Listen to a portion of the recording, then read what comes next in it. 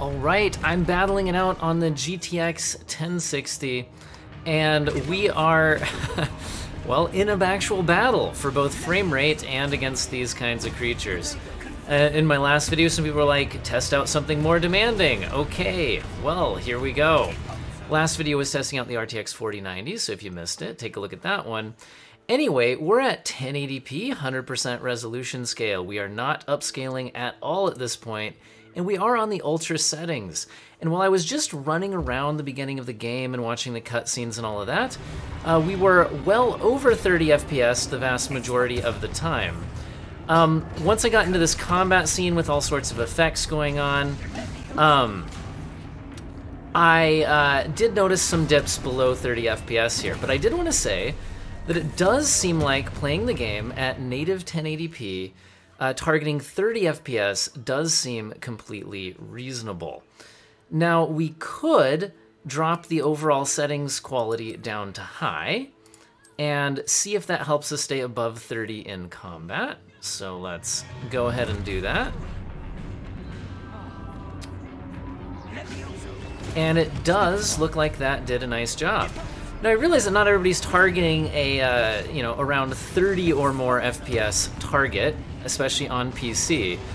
But if you're playing on a GTX 1060 at this, 2023, you might not be the most, the biggest stickler for frame rate and all of that at this point. Of course, also, you might want to be playing closer to 60 FPS. So we're gonna go down through the settings a bit here, go down to medium, and then we'll try out low, and then we'll also try out some resolution scaling.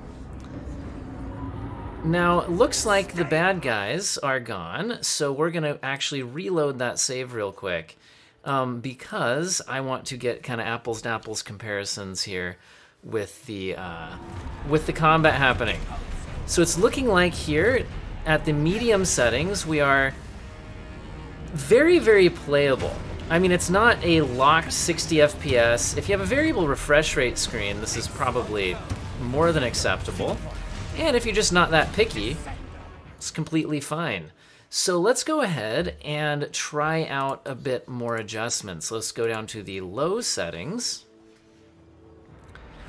And once again, in this combat scene, we're still below 60 FPS. So basically, it's looking like in demanding scenes, even going all the way down to low, you are just not going to be at 60 FPS locked all of the time on a GTX 1060. Now, there are easier scenes in the game, for sure.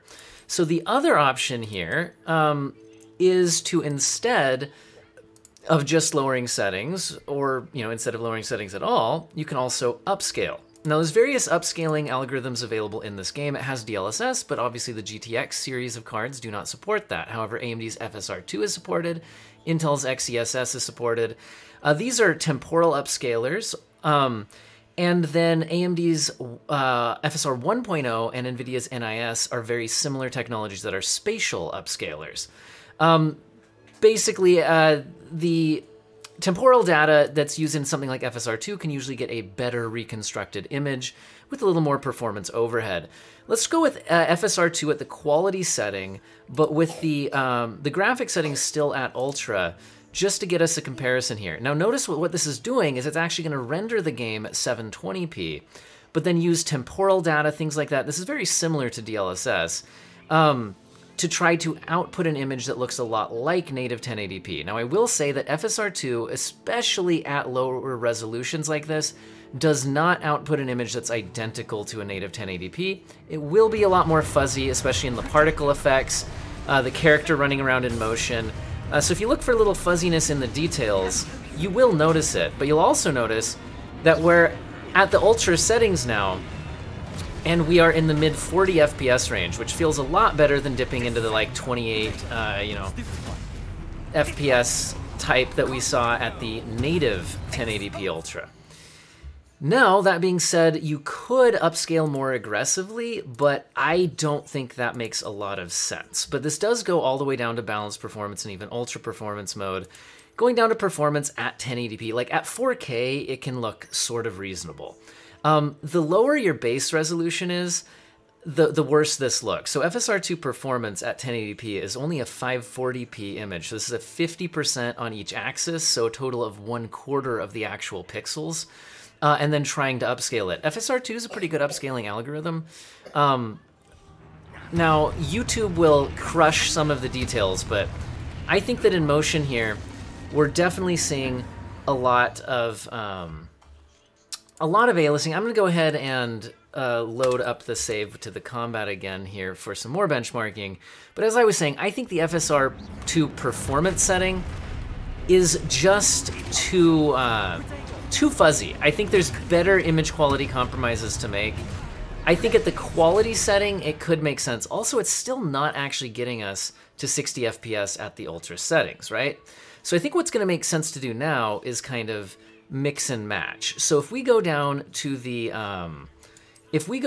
high settings, let's apply that, and then upscale less aggressively. Let's try the quality setting, which I think, again, looks a bit fuzzier than native, but at a more acceptable level. Let's go ahead and see what we get here.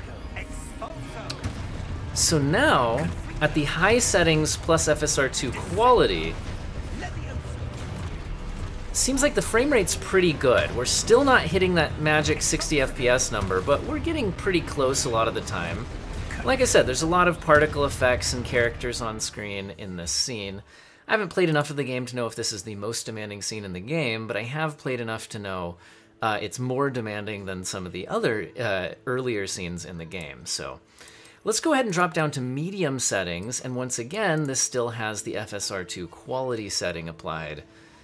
And let's see where this gets us. Okay, it seems like we are now actually hitting that kind of magical 60 FPS type number, which really isn't that magic.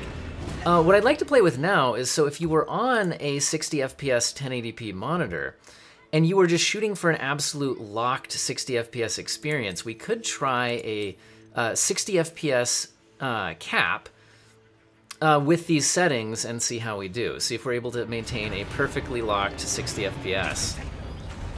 And actually, I think we've done it, guys. That's a pretty smooth frame time graph. We're locked to 60 FPS. One nice thing about frame rate caps is the GPU utilization doesn't need to go to 100%. And that means that we can, as I'm talking here, I'm going to go ahead and reload the combat so we can test that out some more. Anyway, so it looks like we've found one way of achieving a locked 60 FPS. So it looks like FSR2 quality with the medium graphics settings and 60 FPS is totally achievable. Now, let's go ahead and remove the frame rate cap, because that was just because some people might want to do that. But now let's see how far we can push the performance if we go ahead and go down to the low settings and keep the FSR upscaling applied. So we still have the FSR2 quality setting. We're now at the low graphics settings. I don't know about you guys, but I feel like we're not gaining enough from going down to low for it to make sense going down past the medium, in my opinion. But yeah, we can see that we can still get some pretty good performance here. All right. Now, just for fun, why don't we test out some other options? So again, FSR2 is a temporal upscaler. There's always NVIDIA's NIS or AMD's FSR 1.0, which are honestly very similar in performance and image quality, which are spatial upscalers. They don't have the temporal data. They rely a lot more heavily on edge detection and sharpening, things like that. But let's go ahead and see what we can do at ultra settings with NVIDIA's NIS, because it has less performance overhead than the FSR2 upscaling, so we might be able to get a higher frame rate with a difference to the image quality. So I'm actually going to go ahead and turn on a average frame rate counter here. Looks like we're kind of mid-40s with those settings. I'm actually curious how FSR 1.0 performs compared to that. So if we go FSR 1.0 quality, let's go ahead and reset the frame rate counter. If there's any performance difference, it's small enough that I don't think it makes too much sense to draw a big conclusion off of. They both seem to be producing results in the mid-40s. And now let's go ahead and compare that to the FSR2 at the quality setting. Again, I'll reset the frame rate counter. Yeah, and you can see that we're at a significantly lower frame rate. So FSR2 quality definitely produces a better image, but at a higher, at a lower frame rate, right? So you could play around with those to your preference, but I do think the overall image quality, due to the temporal data available in the FSR2 upscaling algorithm, I think makes the most sense there. We can try out XeSS, but in other games I've tested it out in, it performs worse than FSR2, so doesn't end up being that worth it. Okay, looks like here, well, I think we should probably reset the combat so we have all the characters back on screen before we call it on the performance difference here. Okay. Well, might be performing slightly better than FSR2, actually.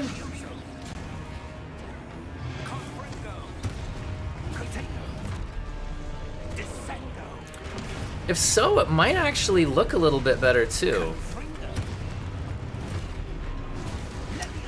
It almost seems a little less fuzzy to me in the output we're getting with all the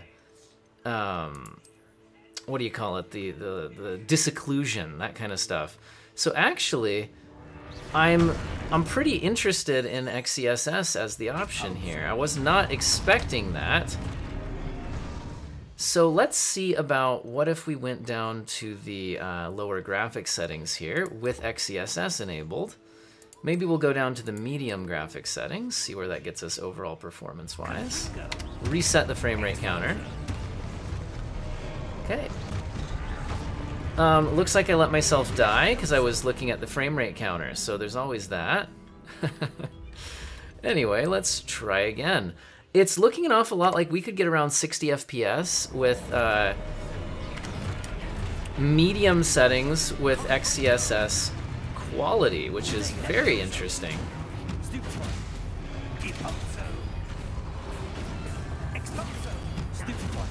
You know what? Let's go ahead and compare this to FSR2 quality.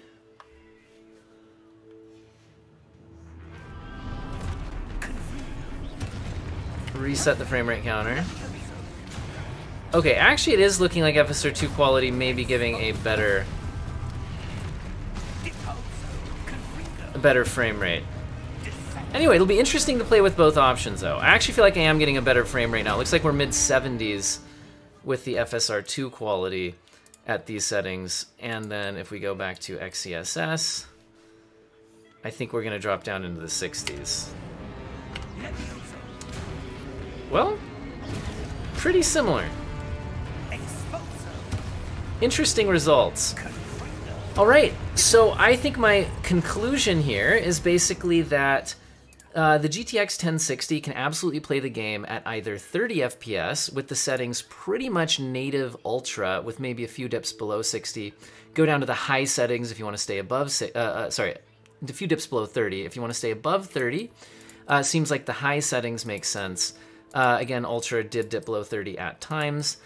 And then if you want to shoot for a more like 60 FPS experience, it seems like the medium settings with either FSR2 or XeSS Quality seem to be giving me the best results. And you could kind of play around with those and see which image quality and performance you prefer. They seem fairly similar. And I'd like to test out some other GPUs in this game. So I'm going to go ahead and do some of that. I hope all of you have an excellent day.